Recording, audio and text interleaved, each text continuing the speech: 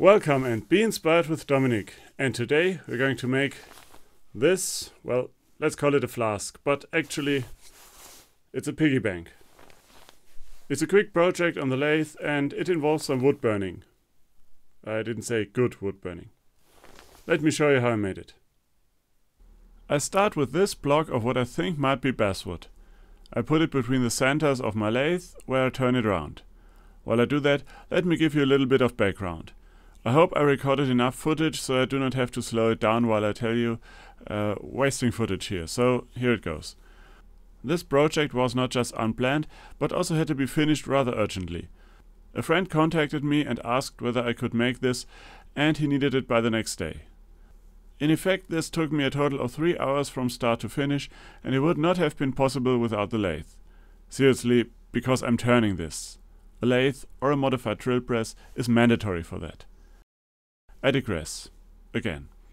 And before I tell you that something came up, and my friend did not need it until a few days later after all, so I could have taken my time, I transfer it to the screw chuck so I can hollow it out.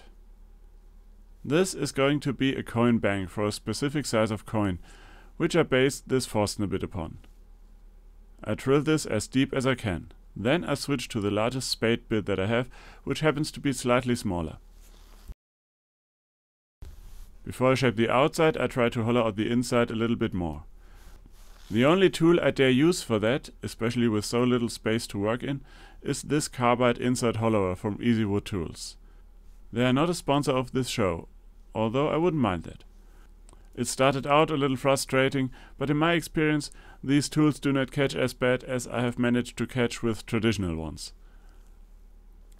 After a few meditative breaths, I managed to find how I need to insert the tool, slowly and carefully, which is probably not much of a surprise.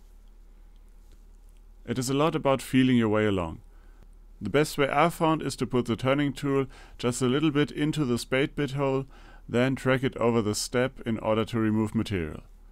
And the best and largely only indicator that you're actually turning something is that the hole fills with sawdust, which I recommend removing every now and then.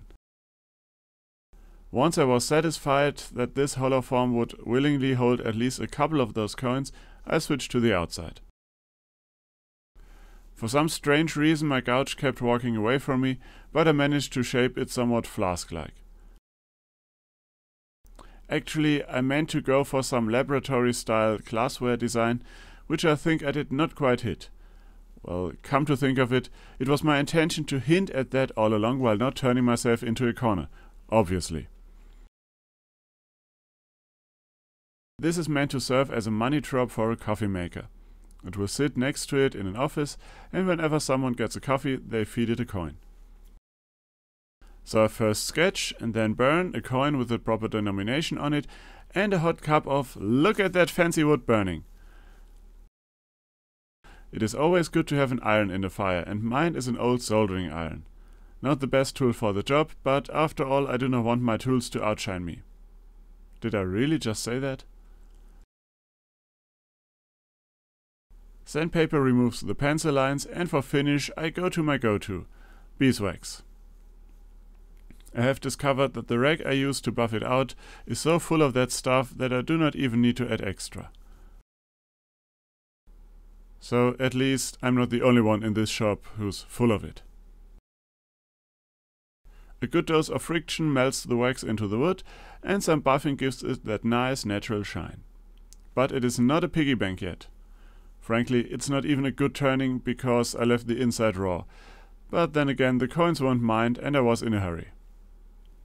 For the plug, I chucked up a piece of walnut, turned it plug-like and tested the fit.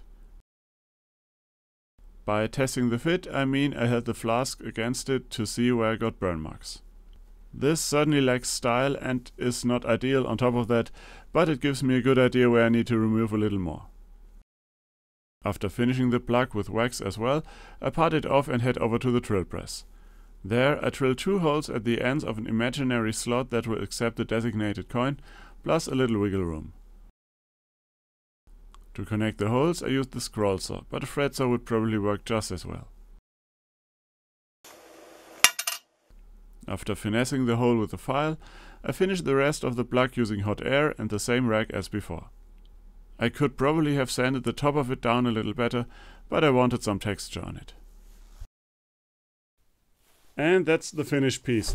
It's a quick project. I could probably improve on a couple of things. For starters, this fit here is rather haphazard, and me putting this on to see where it burns actually probably not the most elegant solution, but it works. I did manage to hollow it out way more than I anticipated to be able to, but you can actually see that the screw chuck went through, or rather the spade bit touched the screw chuck, but it worked alright, and I might put some felt down here and say it's intentional. At the very least, 50-cent coins won't go through there. I hope you enjoyed this project, and if you did, please share this video and let me know down in the comments what you think. Thanks for watching, and as always, remember to be inspired.